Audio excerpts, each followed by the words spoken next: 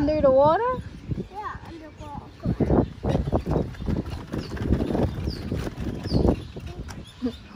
Holding hands sila ni William and Marcus. Super ganda dito, guys. Ito ang tinatawag na wakahachi. Kalimutan. Kaya ang dami nagpupunta dito para lang mamasyal, mag-walking. And si Wesley.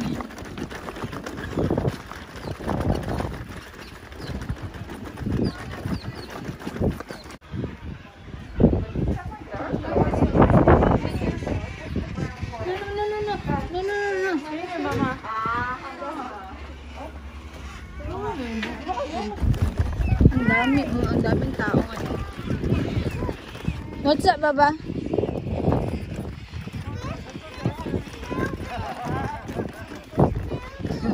Okay, be careful. Watch out, baby. Going the other side.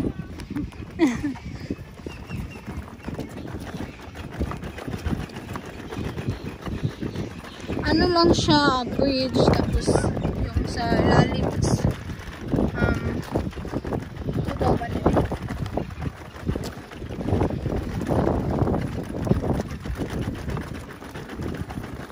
Unsa na? Unsa, William? His head. I see Mr. Turtle. The turtle is there. I miss the turtle. Okay, come on, guys. No, it's fine, Baba. He's there. Come on, let's go. Keep moving. Hold Marcus. Come on. He's not dead. Huh? He's not dead. Wow. That's a foot right there. Sit down with Marcus. I'm only flipping. Okay, smile, guys. Marcus, smile. Marcus, smile. What's that, Baba? There's also our garage is clean. Your garage is clean now. Hi, Wesley boy. How are you?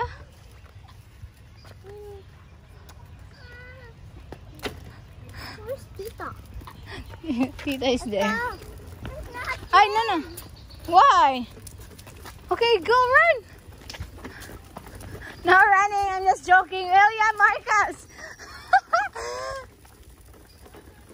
No running. Stop.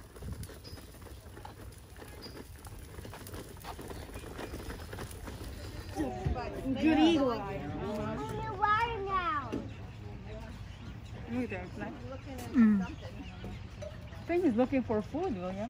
Hi guys! Welcome back to our channel! So, nakauwi na kami guys and galing kami doon sa Delray. Nakalimutan ko yung pangalan. Wakuhachi ba yun? Basta nakalimutan ko. So, ayun na nga. Pumunta kami doon and nag-walking lang. Tapos, tanatan-aw mga alligator and mga birds. So, ayan si Wesley and William. Naglalaro sila guys. Nag-play. Wesley looks like a girl today. Look.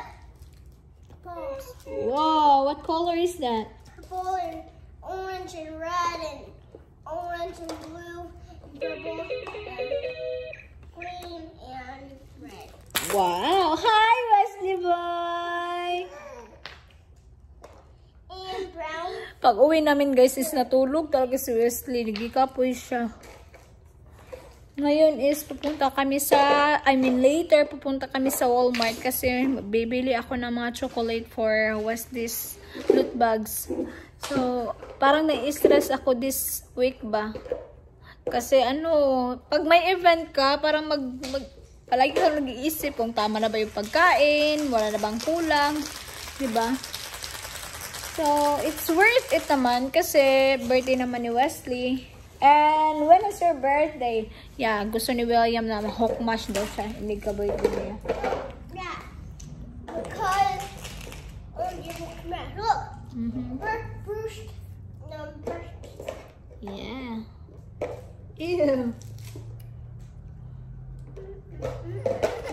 Don't cry. See? Why you're crying? Hi. You can go back to the house and don't come with us. I said you can't have a bike because it's broken.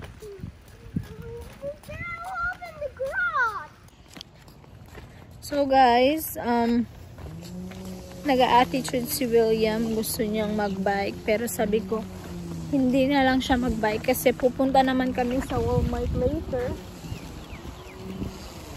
And akala ko dito na sila to. And sira yung bike niya. So ayun, nagtatantrum na naman yung batang to. Yan siya. Are you okay now? Okay na daw siya ngayon. So ang daming nagtatanong sa akin, guys. Oh yeah, stop crying. He's just tired. He's tired. You wanna go to sleep? I said you can't have your bike right now because we only have 15 minutes because Daddy is coming home and then we're going to the Walmart. We're going to Walmart. So listen. Okay?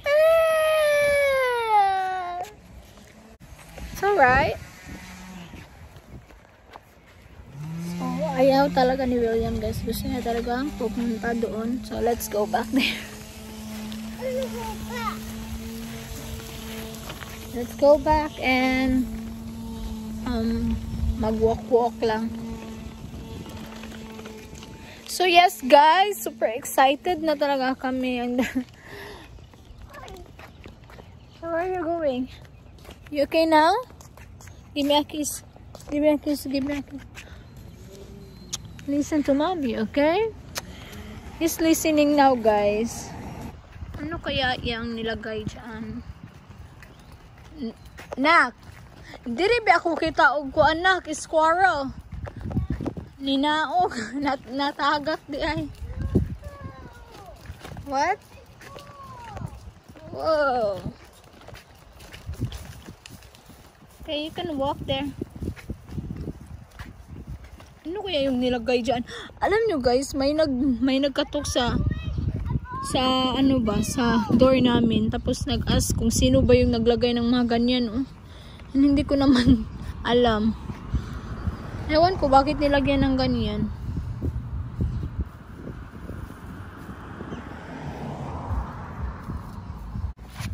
Hi, Westling!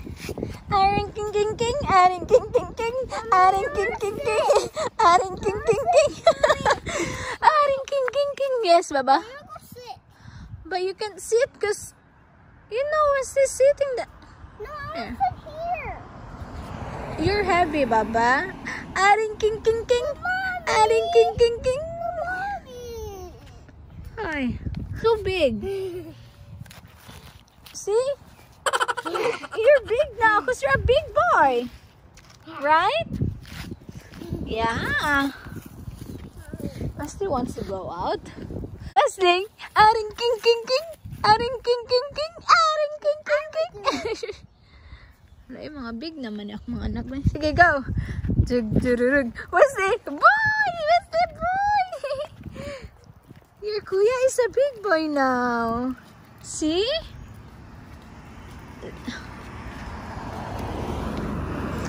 Oh. A sign. Very good. Good job, William. You're so smart. Alam niya guys na sign yan. Aring king king king. Aring king king king.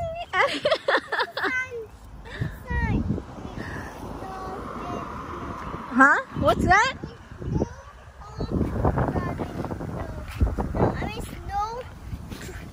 It means no.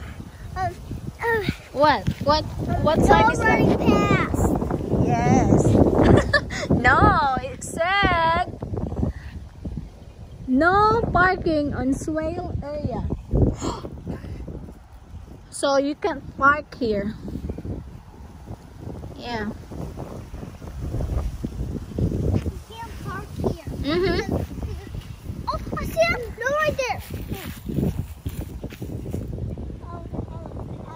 Don't drink scooter and some bike. No, bring scooter and some bike there. I hear. Buot-buot. Magbuot-buot lagi na siya og basa. No cats allowed in the big pool because there's a hole inside the grass. Oh, did you read it? I think that's Daddy. Let's see if it's Daddy. Come on. Yeah. There. Wanna see if it's Daddy? Oh, it's not. I thought it was Daddy. Is that Daddy? No. What color is our car? Black. Huh? Black. Black. Yeah. Hi. Like the yellow car. What? Like the yellow car.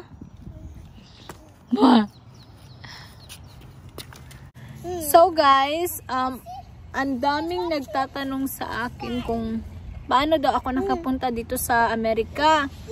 May nagko-comment ba na mga baguhan pa, and then alam niyo yung pagpunta ko dito is hindi ko naman yung blinag, di ba? Kasi alam niyo na yung nangyari.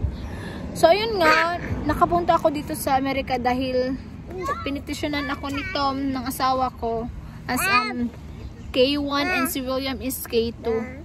So ayun, super dali lang guys, and dami din nagtatanong kung madali lang ba yung interview. Yes, super dali lang. And yung interview is yung ano lang, anong pangalan mo, anong pangalan ng fiancé mo. Yun lang naman yun.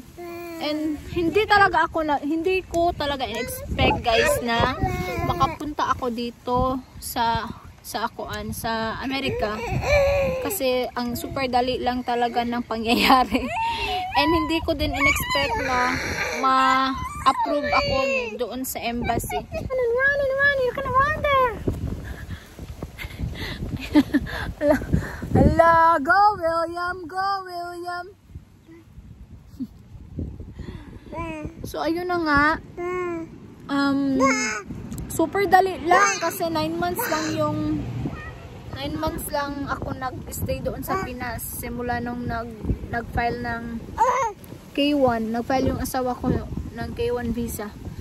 So sa mga pupunta dito, lalo na ngayong pandemic, so medyo matagal-tagal siguro or depende, ewan ko, hindi ako sure ha. Pero nung dati is super dali lang ng K1 yung fiancé visa. Super dali lang talaga.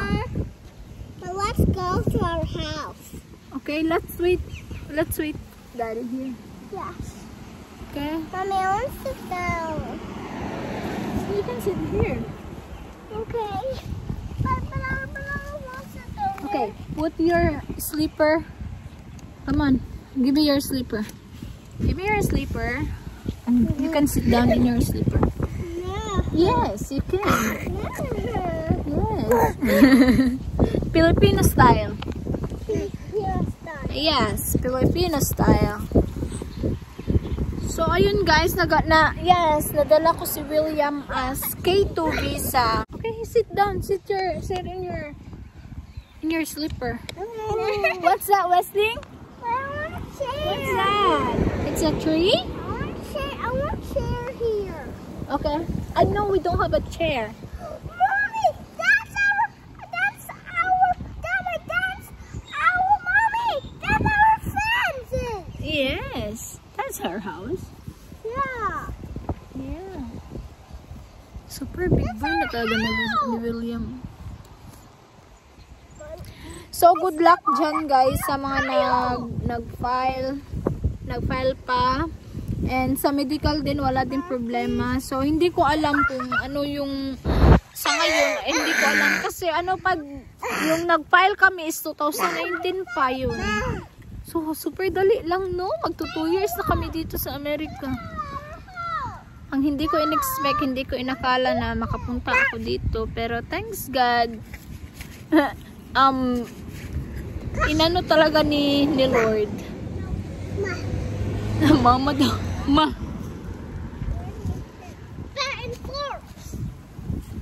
So, pupunta na siguro kami doon, guys. Sa bahay. Super tugnaw today.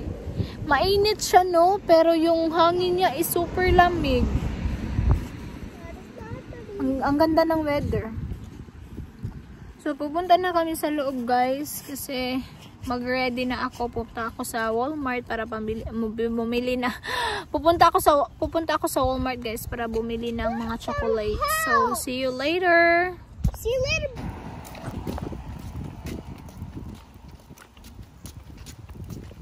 Ups, be careful. Ups. Daddy is here. Come on, come on, come on. Daddy's here. Daddy's here. Look, Wesley. Who is that?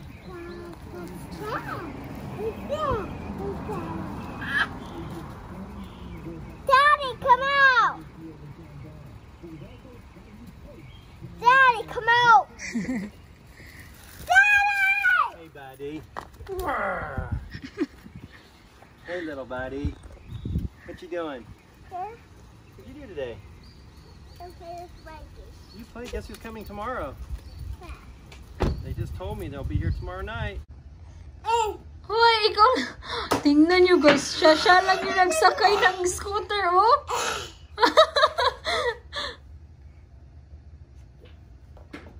Ups, be careful, Baba. Careful,